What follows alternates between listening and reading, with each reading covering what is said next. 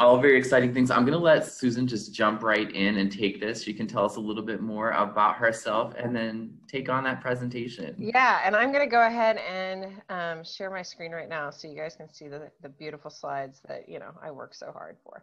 So my name is Susan Combs, and I am in New York City. So depending upon where you're at in the world right now, I might be in your backyard or I might be across the country. So but I started my brokerage firm at 26 years old, and that was 15 years ago. So if you do the math, I'm 41 now.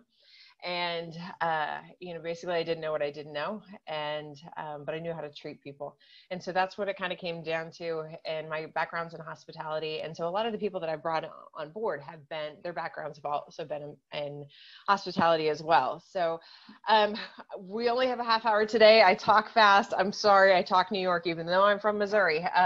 So if you have any questions, feel free to throw them in the chat, and I'm sure I'll be able to get to them. So this is kind of what we're going to do today. So we're going to talk about, I call this talk like something for everybody. So no matter where you are in your walk of life, if you're like new to the industry, if you've been in for 35 years or more, you're going to get something. So, and we're going to talk about adapting your workforce, your work environment. We're going to talk about getting paid for your time, talk about some taking advantage of social media and technology things, talk about team strategy, and then I'm going to give you kind of a fun, like what I've learned along the way. So sound good?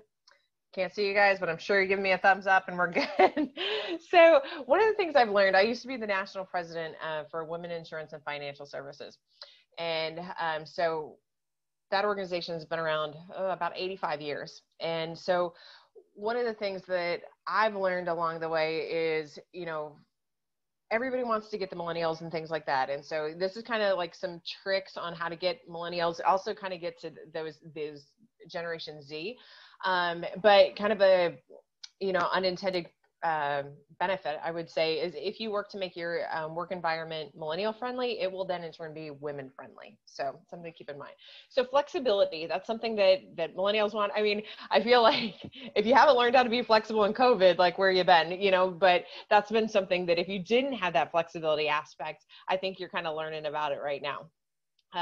And again, what I said is if it is mom friendly, that also equals millennial friendly. So with the flexibility, what I'm talking about is, I set up my company from day one is, I had an office, but it was important to me to, as long as you had your computer, you had your phone, you should be able to work anywhere in the world. And, as I was mentioning before we came on, one of my staff members is in Ghana right now and she's there for a month, and she's able to be there for a month because we set it up for her to be able to have her computer, have her phone, everything works when she's in Ghana versus in New York. So it's something to be, kind of cognizant of. And again, like, especially in COVID, if you are not mobile, I'm sure you are now, because that's something that you were definitely going to be missing the boat. Millennials also want to be inspired. They want to look for companies that are socially responsible, that are giving back in society. I mean, we've seen that a lot with, different causes that are out there, or, Black Lives Matter. There's been a lot of companies that have got behind, that mission and have brought their employees into that because that's been something that's been important for the employees. The other thing that a lot of millennials are looking for is they're looking for skills, not cash. And what I mean by that is you have millennials that may be willing to take lower in salary because you're going to help build their resume and build their skills. So maybe it's you're helping them get a designation. Maybe you're bringing somebody on and they're not licensed and you help them with their, their insurance licensing class or securities classes or what have you. They also want to be part of the team. And that goes back to women too. We love to collaborate. We love to be part of a team. And so that's something that's just hugely important for both of these demographics. So they also, the concept of working with, not for. So if you lined up all my staff members and you just asked them, you had a conversation, they would tell you they work with Susan. They would never say they work for Susan. And that's something that I intentionally made my culture that way. And when I overheard people say that, I knew I'd won the day. And that made me so happy because it was something that I want them to feel like they have ownership in the company and feel like that their voices matter, no matter, if we're talking about like what coffee we're going to pick to to buy for the office, or if we're talking about like different strategies that we're going to be taking a look at. And this is like my tip. This is my manipulation tip for you right here. If you label a project as unique or special, you can get a millennial to do it. And what I mean by that is, you know, I mean, I've done it so many times where I've just been like, you know what? I'm not going to say a real name. We'll say John. Hey, John, you know what? We really need help on this project. And we know that your skill set is just really on point for this unique project that's really going to help take our business to the next level. And we know that you're going to be able to do, you know, all the background and all the research and put together this special program for our clients. Eat out of your hand. So, you know, just think about those things, that you have to be cautious with the words that you pick, because millennials and Xers are very sensitive to words. So if you're looking for them to motivate them and get them to buy in, and, you know, again, with the social responsibility, and also a special unique project example would be, you know, say you want to become social responsible, and say you want to have, you know, affiliate with a charity. Like my company, we are aligned with a charity every single year. And so we'll support that charity not only with social media strategy, but with money, and also with hours of volunteer work. And so those are things that we look to change every single year. So if you're looking to kind of have a project that's kind of different, and you're wanting to kind of piggyback off that social responsible or, you know, charitable component, I would tell you to take a look at that. Next one, getting paid for your time. You know what? My mother told me a long time ago, like, if you don't value your time, nobody else will. So the thing is, when you look at getting paid for your time, you have to figure out what you're worth. So the thing is to kind of back into figuring out what you're worth is looking at what if you're a producer, or say you're a business owner, you look at what the sales are for the company. You look at how many hours that you're working, and you back that in. So like, I know that I'm worth like $247.67. I just know that. So it's just like, so what that means to me is time is money. So basically, like, I'm giving up like, you know, $125 basically to talk to you guys today. And that's okay. But it's just like, but I know what that is worth. And I think that's something that you have to be cognizant of, because anytime somebody is just like, you know what, I want you to spend some time on this. You have to know what that's going to be, you know, as a cost to you. You have to also be willing to walk away. So sometimes people are just like, you know, they want to pick your brain, or they want you to spend time on something, but they never have any intention of buying. You have to be willing to say, no, you know what, this is just not going to be for me. And that's okay. So these are things that I get paid for outside of selling insurance, to kind of give you a little bit more information on kind of what I'm talking about. So insurance advising on products with no commissions. So in the state of New York, we do not get paid for individual products. And when I say individual products, individual health insurance for the most part. So we started charging consulting fees, because we're still doing all the work. We're still doing doctor searches, drug searches, advising them on what carrier to take, advising them on what plan design to take, explaining things. And why should we do that for free? So that's something that we started charging is on an hourly basis for that. Groups that want to date, but they're not ready to get married. So that's one of the things that I always say is like, do you want to date me, or do you want to marry me? And what I basically mean by that is, you know, if I always tell people up front, like, when it comes to insurance, I get paid one of two ways. I get paid with consulting fees, or I get paid by the carrier. And if I get paid by the carrier, you know, you're having me come in and you want me to develop a strategy for me. You sign a BOR letter, broker of record letter, and then I'm now your broker, and I'm getting compensated by the carrier. Okay, you're married to me. But if you're like, you know what, Susan, I'm not really ready to walk down the aisle with you yet, but I want to see what you got. So then you can date me, and then I can come up with a strategy, but you're going to pay me an hourly fee.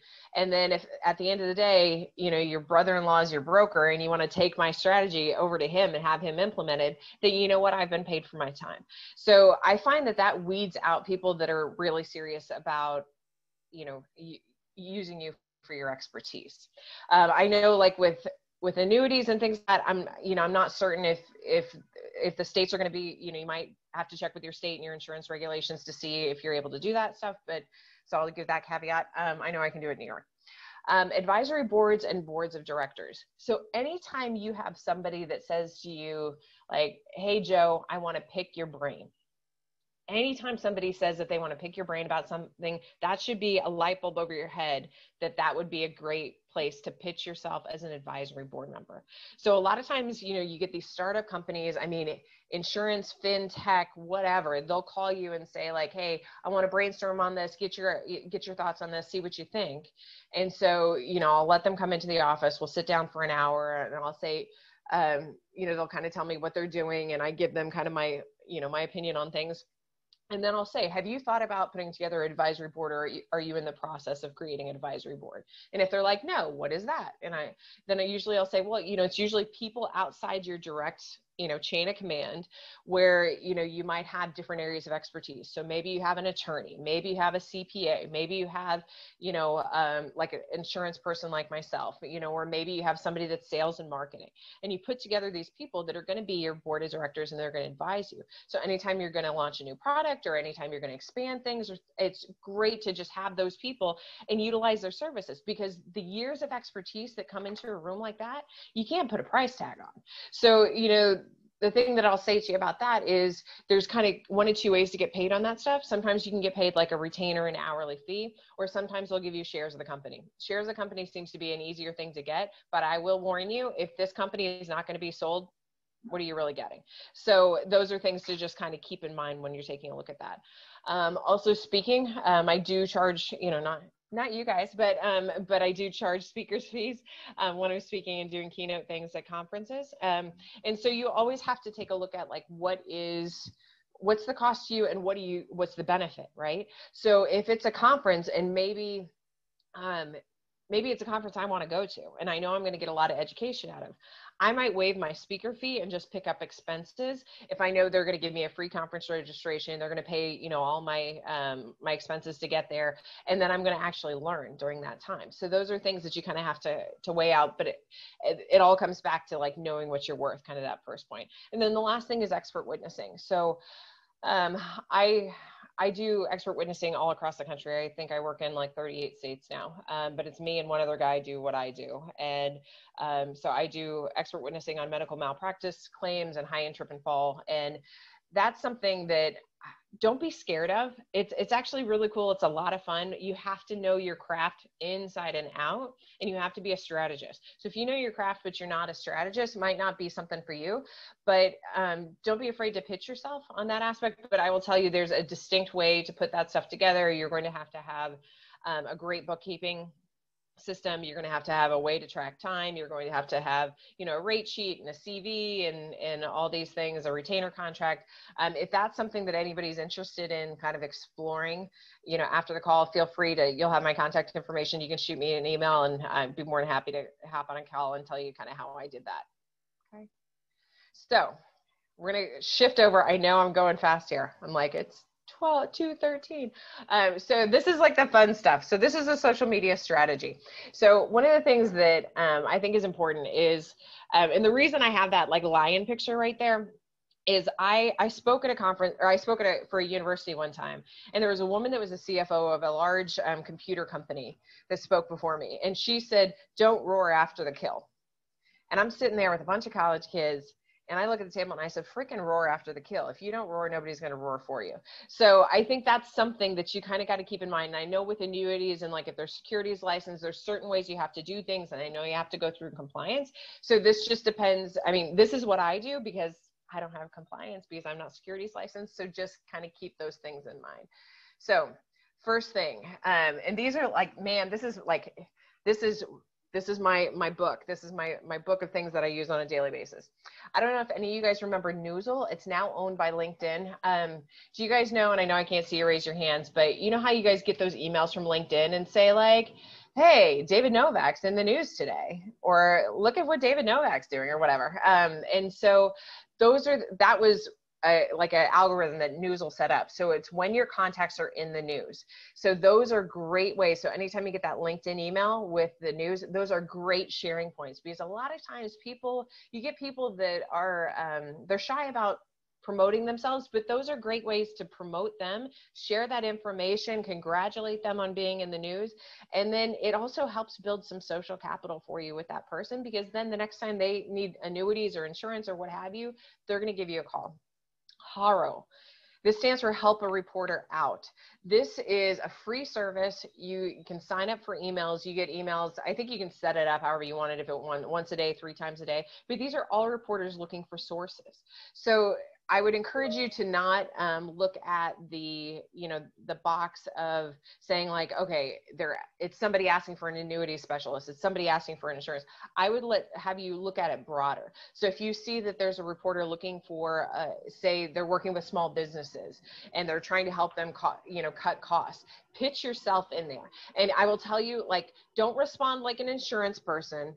Respond like a reporter. So the shorter, be brief, be bold, and be gone. You want to make an impression, but you need them to read your soundbite, and you want them to use you.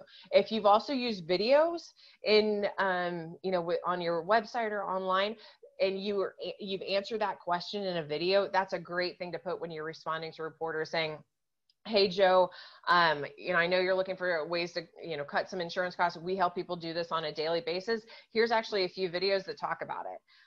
More than happy to hop on a call to help you out more. Let me know. Done. Okay. Don't give them your whole strategy in Blue Book. Felt.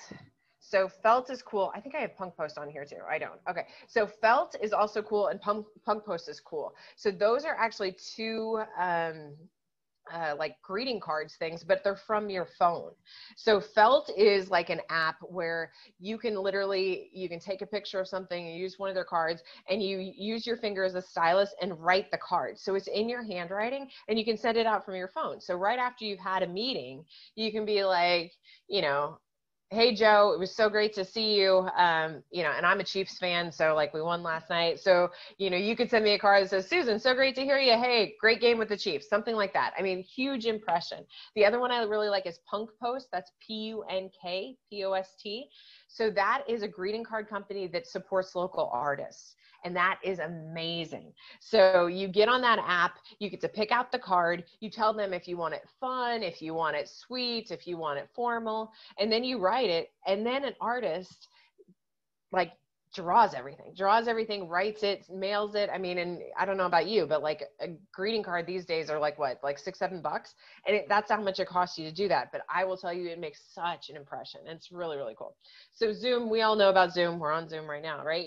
So it's just, that's been something that we were Zooming before Zoom was a thing. So, we have a lot of clients all over the world. So we always we met them where they were. So if they wanted to like meet online doing a Skype meeting or a Zoom meeting, we would do that. If they want to do a phone call, we would do that. If they want to do in person, we would do that. So I think that's important to be kind of a chameleon that way. And then the social media strategy. I had a friend that taught me a long time ago to do a third. So this is a third where you're informing everybody. So you're educating people. So if there's like a new law change with annuities or something like that, that's a great thing to, inform people on. A third where you're a human. So you're showing something about yourself. So again, like I just said about the Chiefs, like if you looked at my social media stuff, you'd see like all my stuff posted about the Chiefs this morning from the win last night.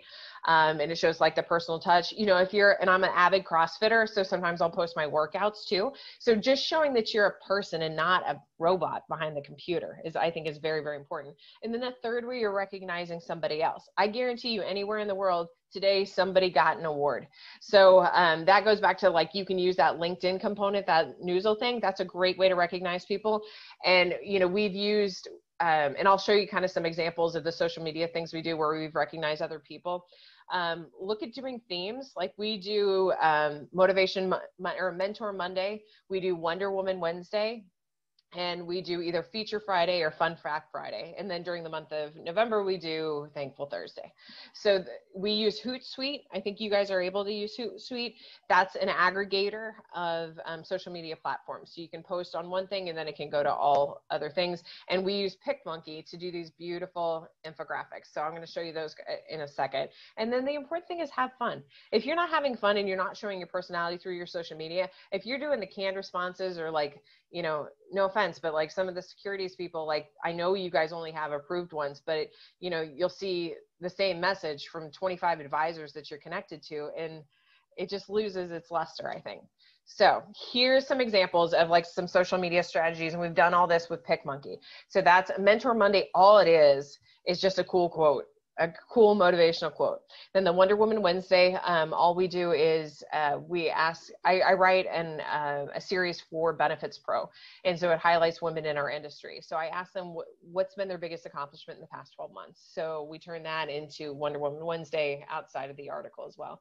And then Feature Friday, same thing. We ask our clients and say, what's been the biggest accomplishment in the past 12 months? So it gives them a chance to shine.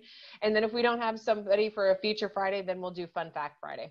And that's been fun. Like, just you can find so many of those cool things all over the internet on that stuff.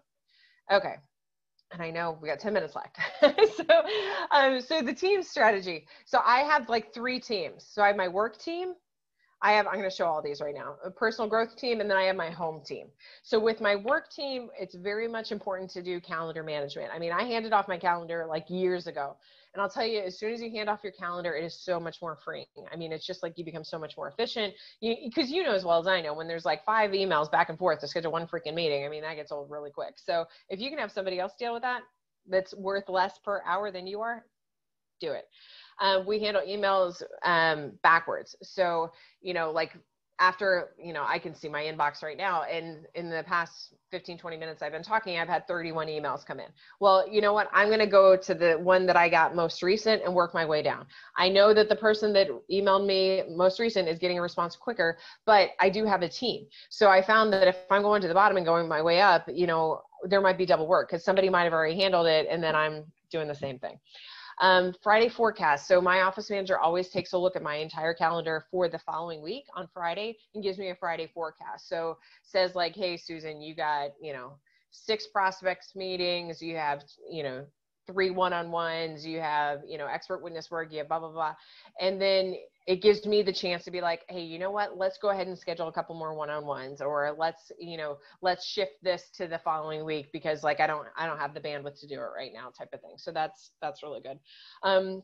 3 strikes and you're out. So that comes to like networking, and also on clients. So to me, it's just like, everybody's entitled to have a bad day, right? We'll give everybody the benefit of the doubt once.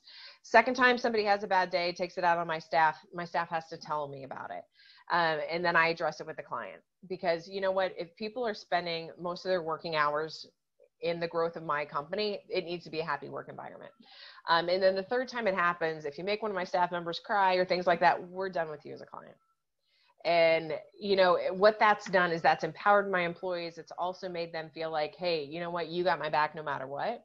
But the same thing with networking. If you have to reschedule on me 3 times, I'm never going to meet with you again. I mean, and it's no offense to you, but there's something chaotic in your life making you have to reschedule 3 times. And I don't want that chaos next to me. So it's just, if you no-show me, I will never meet you again. Unless you got hit by a car, I'm not an ass, but it's just like, but if you reschedule on me and then you reschedule, like, I get it, like things happen, but I mean, it's, I had a guy that jumped a turnstile because he knew my policy and he had like screwed up twice, and he knew the 3rd time I was never going to see him again. He's like, I jumped the turnstile. I knew I had to get here. So there's nothing wrong with that. And then the 0 email rule. And we file all our emails. So by Friday, all the emails are filed. And I'll tell you, that just goes into the weekend with just a much more settled, state of mind for everybody in the office. And it's something that everybody's required to do because, inevitably there's going to be staff changes. So as long as all those emails are filed, if anybody steps in and they take over the inbox for that person, then at least they can go back and take a look and see, what all was going on. Personal growth. So this would be like if you're on a board or different things of that nature, have a sleep on it folder. If you have a reaction, a gut reaction when you read an email, that needs to go in the sleep on it folder. And you also need to have a tone checker. I can't tell you if like everybody has that saying in their head that happens when you read something and you're like, what the blank, or, you're just like, so if that happens, you are going to respond to that person emotionally, no matter what. You're going to try to school them. You're going to be nasty, so you need to have somebody that's your tone checker that takes out the emotion. And then after you've put it in the sleep on it folder for a day. Professional development. I think that's something that's just hugely important. If you don't invest in yourself, nobody else will. And you guys are investing in yourselves because you're at this, at this session today. So that, I bravo to you guys for that. And then the important thing is understand what you want to control. I had somebody that was, before I became national president, the person that was in that seat, she said, that would be the most important thing for me, is to understand what I wanted to control. So, and then the last team is the home team.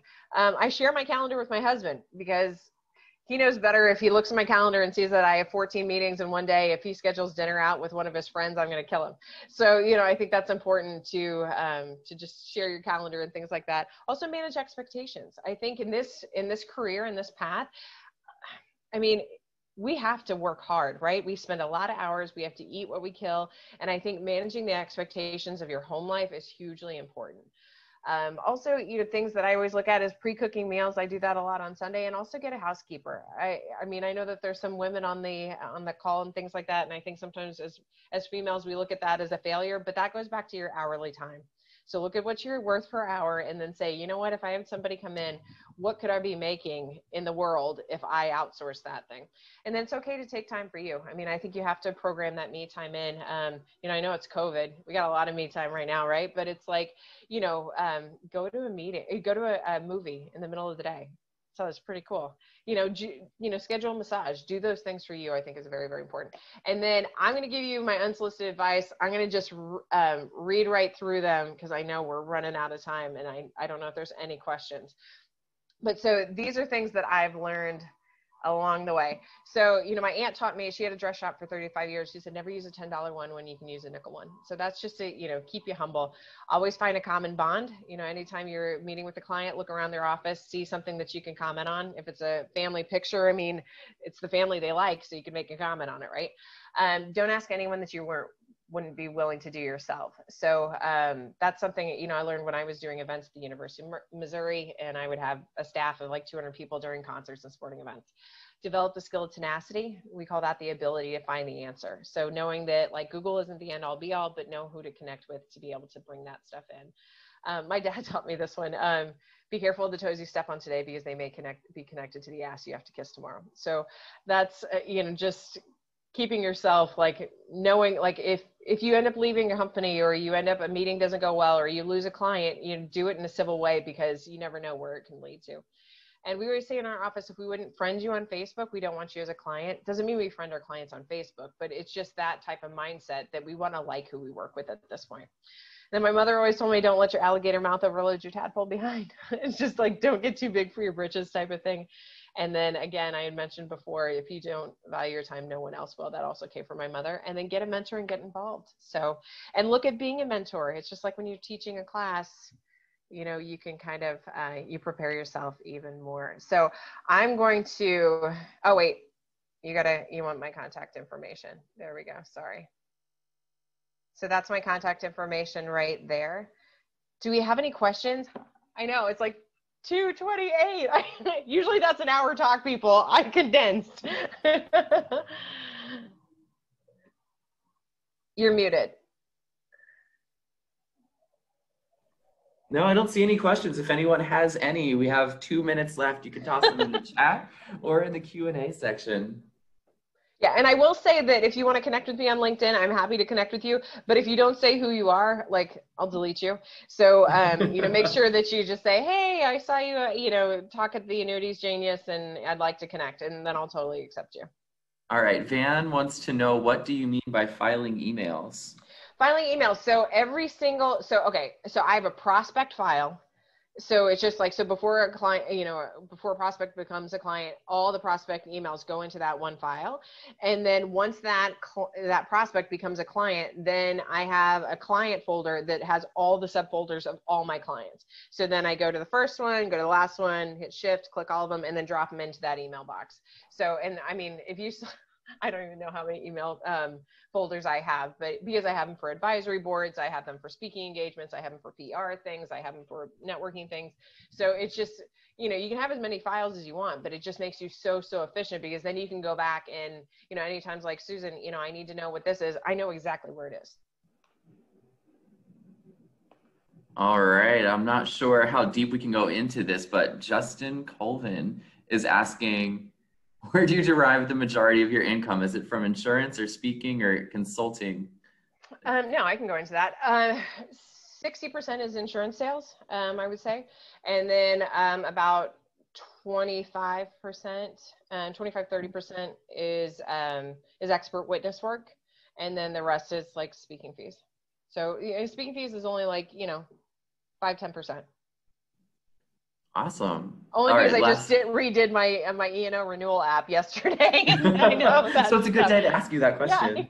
question. All right, this is going to be the last one. Taylor Scott, what would be your advice as someone starting out an advisory business? They're brand new. Oh gosh. I'm trying to stop sharing my screen. How do I do that? Sorry. Stop sharing. There we go. Advice for starting a consulting business. Okay, so I guess my follow-up question is: Are you in the business now, or are you just new to the business? If you're new to the business, I don't think I would focus on consulting yet. If you've been in the business, say 10 years, 15 years, I mean, to be a consultant, you really have to like know. So it's just like, so it's all about pitching it. And it's all about, like when you're meeting with clients and having, possibly doing a sale with them, giving them the option, saying, we can do this one of two ways. We can do it on a consulting basis, or especially like if somebody says their brother-in-law is their broker, yeah, that's a consulting job. I know right off the top, because like, why the hell are they asking me to help?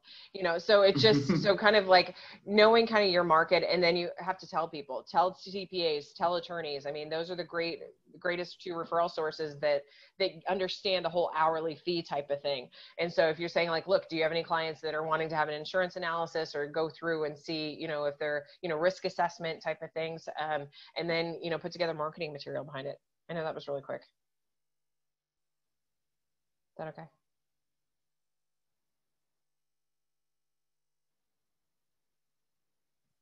Are we still here?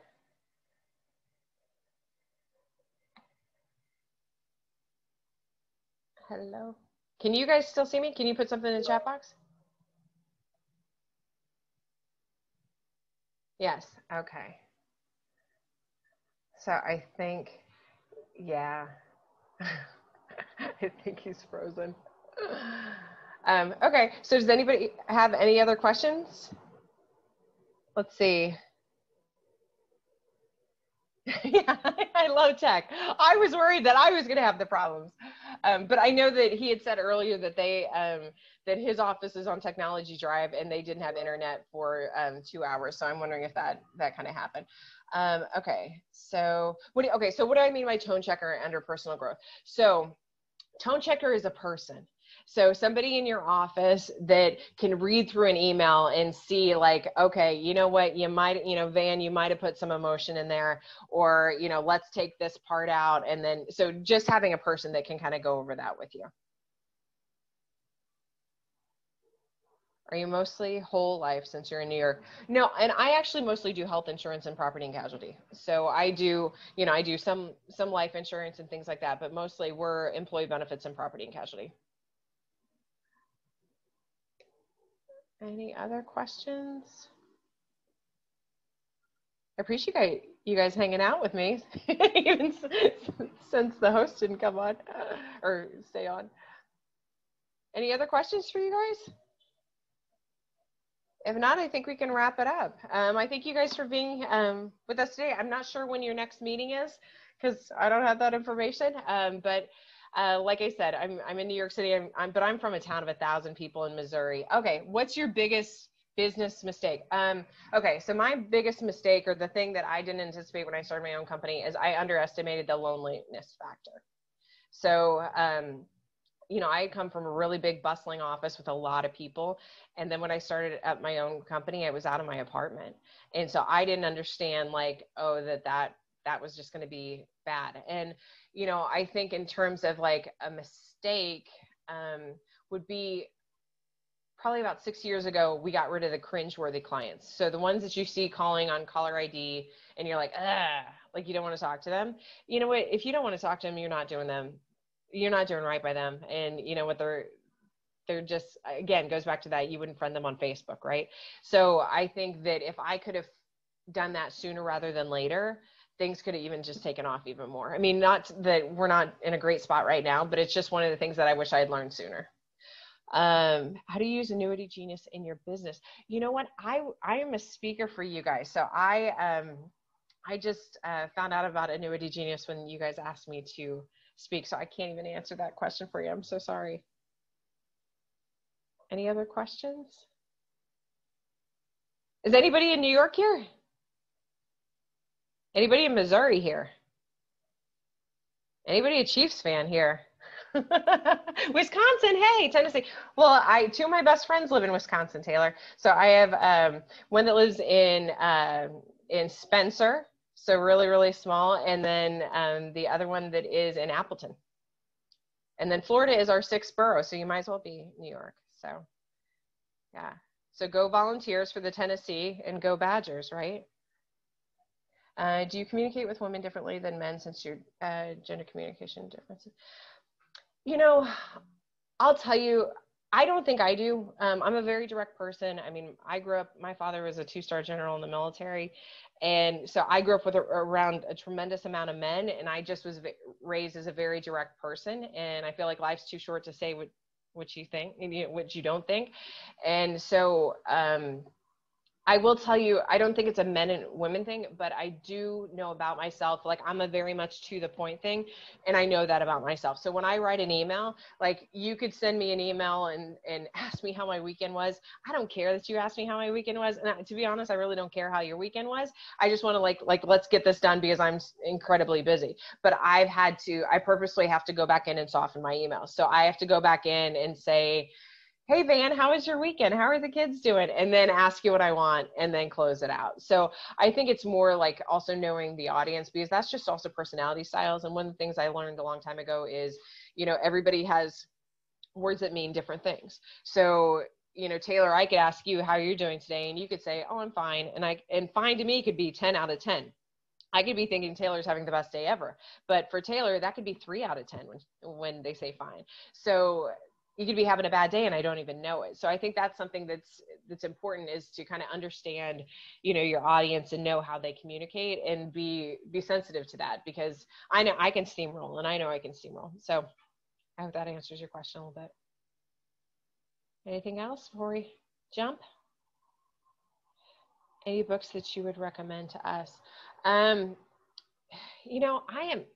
not a big book. So I will tell you, I'm not a big sales book person. I'm just not, because I feel like I live and breathe my business so much that when I read, I'm like a, Harlan Coben, Philip Margolin. I'm like, I just want just kind of some, murder mystery that's something so far removed from my career.